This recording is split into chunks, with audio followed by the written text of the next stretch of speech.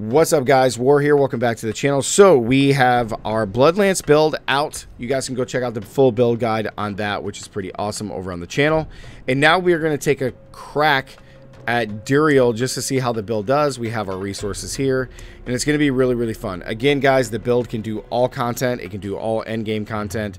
I have farmed up till about 70, 75. I haven't really gone any higher with the build as far as Nightmare Dungeons. We've been able to do all the bosses, and I haven't tested it against Lilith yet, but in theory, every build can take down Lilith. You just have to go through the mechanics.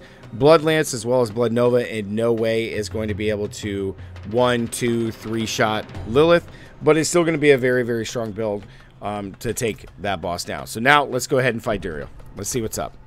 Here we go. See how well we do. See how well this build does. Should be pretty solid. I know Duriel's not like a tough fight in general, but... Oh, I should have made sure my poison resist was up.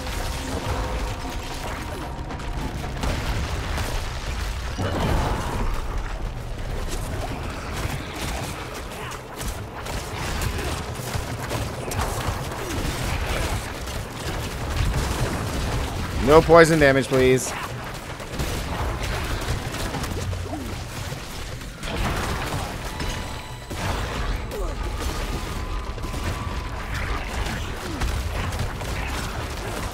I really feel like I need to put accelerating on this build. I just feel like my attack speed is just not fast enough. The Demon King. We're getting some nice, like, 2 million shots, though. I really need that amulet, that overpower amulet to drop. That would probably really take Blood Surge and Blood Lance to the next level. You know what I mean? Dude, why is, like, the AoE on this just so bad?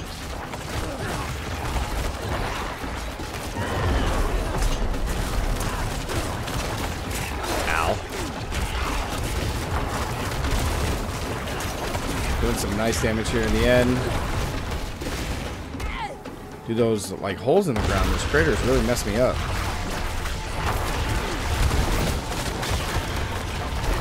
Ow, dude.